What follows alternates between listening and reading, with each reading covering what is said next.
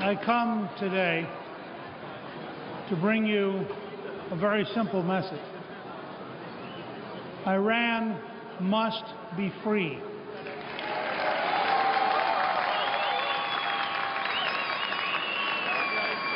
The dictatorship must be destroyed.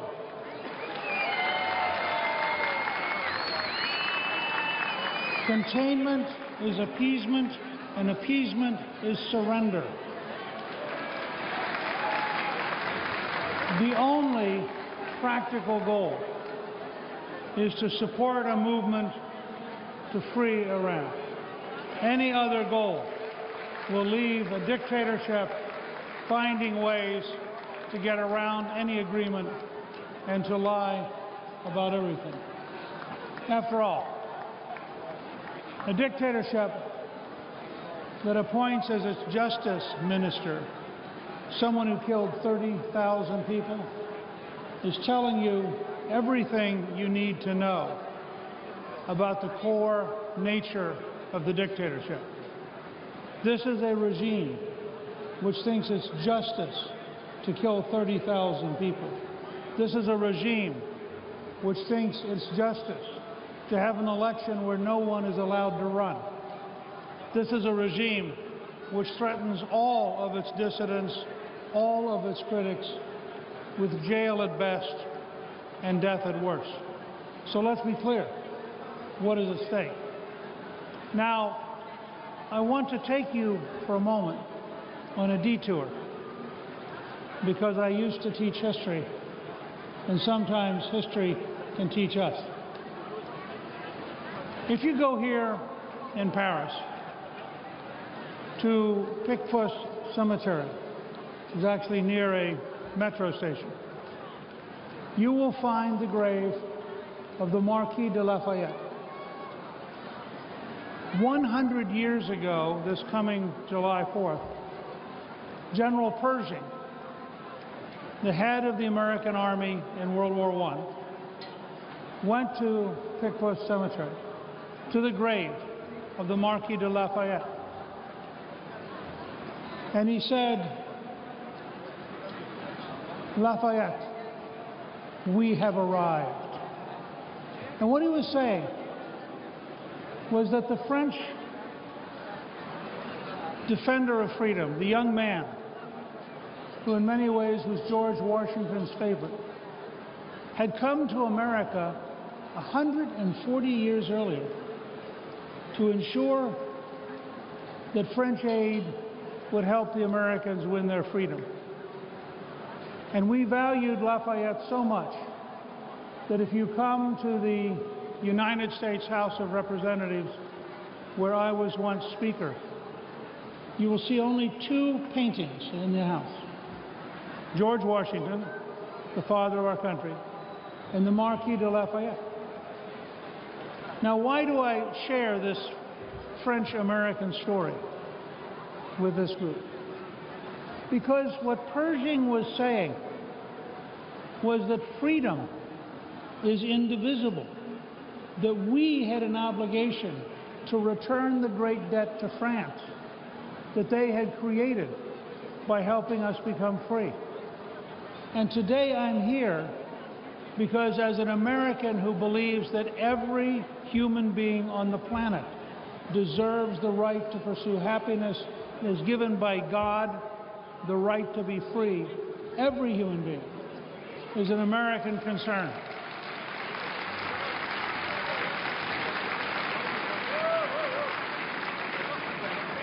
Freedom is not safe anywhere as long as dictatorships, like the current Iranian dictatorship, are in a position to threaten freedom anywhere. The largest supporter of state terrorism in the world is the Iranian dictatorship. Even the Obama administration kept saying that, despite everything they did to kid themselves. I think it's fair to say that the Trump administration has much fewer illusions about the nature of the Iranian dictatorship. I think it's fair to say that Secretary of Defense Mattis in his years in the Central Command, understands exactly who the Iranian dictatorship is. I think it's fair to say that the National Security Advisor, General McMaster, in his years of service in the Middle East, knows exactly who the Iranian dictatorship is. And I believe that the commitment to take steps to help you, help all free people everywhere, will be clear in this administration, and the pressures will grow every single year in the direction of supporting 1,000 Ashraf so that we have a network of freedom prepared to take over from a dictatorship of death.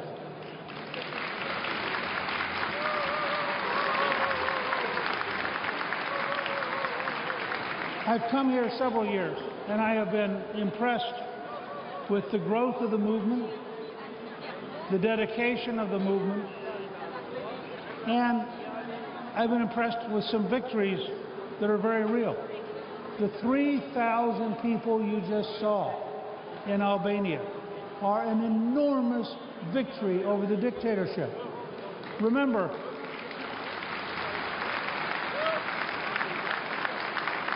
I watched for several years, and I was part of the group that would write letters and try to get the government to move. And under President Obama, that was extraordinarily difficult. People who knew the story, people who'd been involved. And the dictatorship was determined to kill everyone.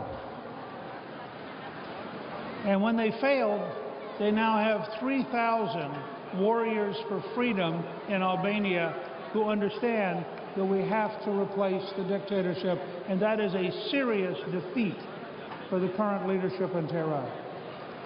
Now, it goes deeper. Freedom ultimately involves charismatic leaders who communicate both a sense of hope, a vision of a better future, a moral cause, and an ability to connect with people. In our country, that was George Washington and his young supporter, the Marquis de Lafayette. In Italy, it was Garibaldi. I can tell you from years of having come here that in history, that the name of your president-elect, Mario Draghi, will go down in the same tradition of fighters for freedom as Washington, Lafayette, and Garibaldi.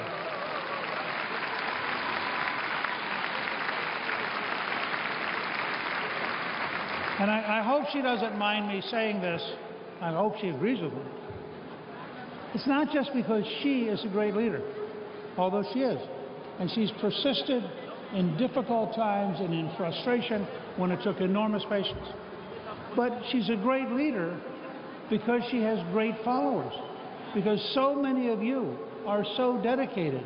And when I drove in a little while ago and I saw the number of buses, and when I stand here and I look all the way back at the number of people dedicated to freedom in Iran, I know that this movement is going to be a movement that goes down in history as one of the great examples of the human spirit defeating the evils of dictatorship.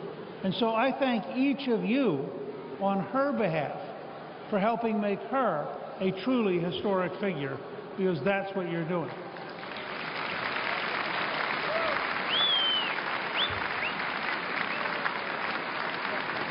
But of course, what ultimately makes someone historic is winning. And so we, all of us, have an obligation to recognize that while you have a great interest in winning, because it's your country, we in America have a great interest in winning because freedom is threatened everywhere as long as this dictatorship stays in power. And so we are allies just as much as Washington and Lafayette. We are committed to the same side. And I'm here with my fellow Americans to pledge to you that we are going to take the story of a justice minister who kills 30,000 people.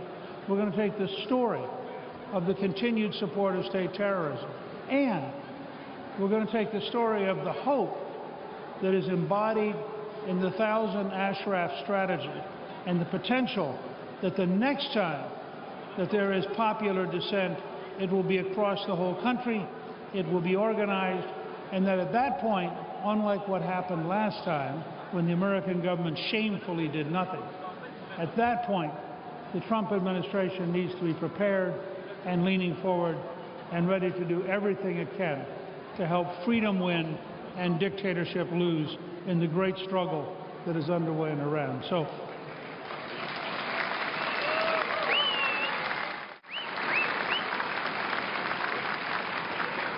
I just want to close with this thought for some of you who may sometimes get weary, frustrated, wonder if anything will work. Freedom comes with enormous effort, and it doesn't come quickly. When George Washington agreed to serve as the commander of the American Army, he spent 8 years in the field and 2 weeks at his home at Mount Vernon. For 8 long years, he fought the British. And a number of times, we were almost out of money. Sometimes we were almost out of troops.